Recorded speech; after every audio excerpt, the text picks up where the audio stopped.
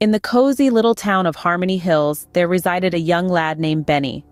A beacon of kindness and decency, Benny's radiant smile could chase away the darkest clouds, and his heart, well, it was as vast as the sun itself. On a sparkling morning, Benny found himself frolicking in the park with his companions, Emma and Tommy. They reveled in the joy of the swings, slides, and the enchanting merry-go-round.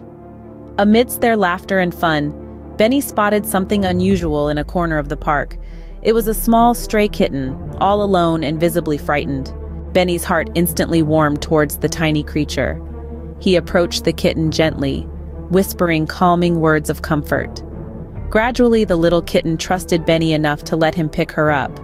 Feeling the warmth of her fluffy coat, Benny knew he had to lend a hand. "This little one needs a home and a family," announced Benny to his friends, his eyes gleaming with resolve. United in their mission, the trio set out to find a home for the adorable kitten. They traversed Harmony Hills, knocking on doors, inquiring if anyone could adopt the kitten. However, their efforts were met with disappointment. Unfazed, Benny proposed a visit to the local animal shelter. The compassionate lady at the shelter, unfortunately, informed them that they were at full capacity and could not accommodate any more animals. Benny felt a wave of disappointment, but he wasn't ready to back down. As they exited the shelter, Benny noticed an elderly woman, Mrs. Thompson, sitting on a bench. Upon observing the twinkle in Mrs. Thompson's eyes, Benny approached her with the kitten, explaining their quest to find it a loving home. Mrs. Thompson, touched by their efforts, smiled warmly and said, "I've been feeling quite lonely since my own cat passed away. This little one here might just be the perfect companion I need." Joy sparkled in Benny's eyes. Not only had they found a home for the kitten, but they had also given Mrs. Thompson a new companion.